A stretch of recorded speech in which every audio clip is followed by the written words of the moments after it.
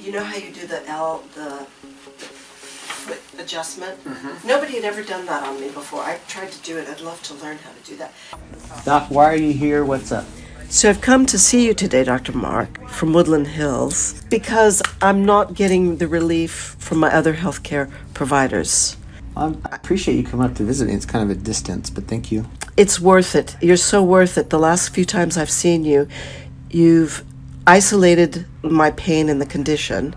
You've been able to address it directly. And the adjustments you've given me have held and left me pain-free. Where I've seen other doctors and I get temporary relief, your work has been profound for me. You're doing things that I'm not finding other chiropractors in our profession are doing. And I appreciate you taking the time and explaining what it is you do. I find you to be really generous with yourself and really caring.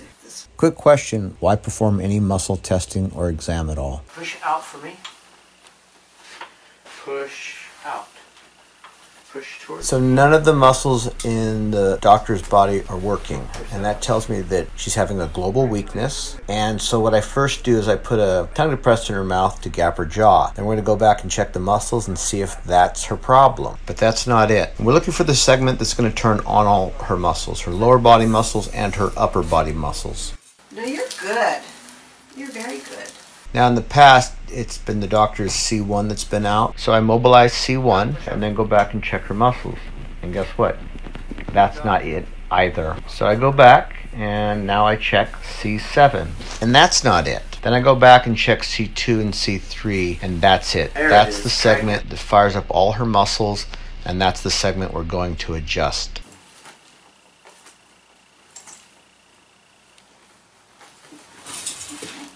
Doc, push up for me. Wonderful.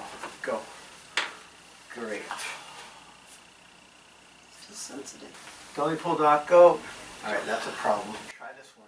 Go. Here I want to check some other tests. So I have the doctor make a left fist and see if that corrects this weak hip flexor that she has, and it does not. Then I try something called the optokinetic tape.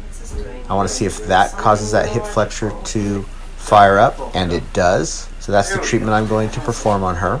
So Doc, as always, you've been great in my life and been a great friend, and you communicate your ideas to me, which I appreciate, and you always give me input about my office and my decor. Like feels better.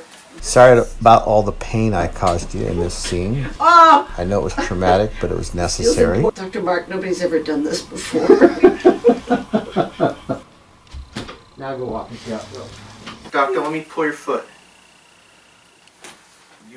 You were trying, right? I was. Go. Try again. Try again.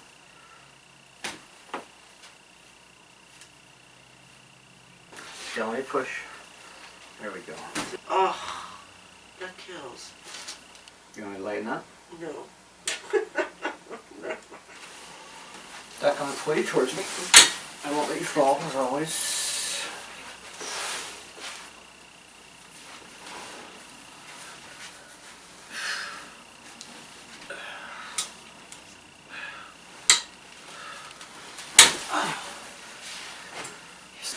Come on, let's see. And you need a little bit hot. It feels so different in a valuable way.